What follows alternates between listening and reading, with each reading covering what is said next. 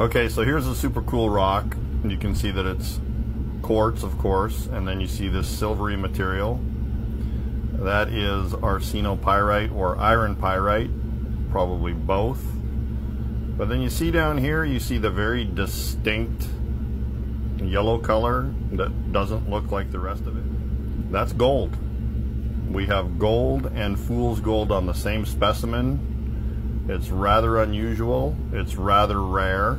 You don't see a lot of places that have this. The Scotts River area or Scotts Bar up in Northern California, it does have this kind of material.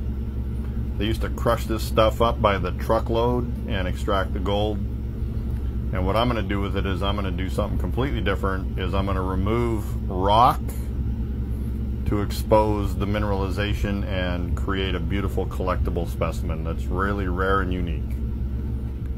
Dirty. It's had a little bit of work done to it by other people. I bought it today and I'm going to clean it up, make it a lot more presentable. I am going to leave some of the quartz on it, of course. You know that I always do. But you know you want this sucker. Don't even pretend you don't.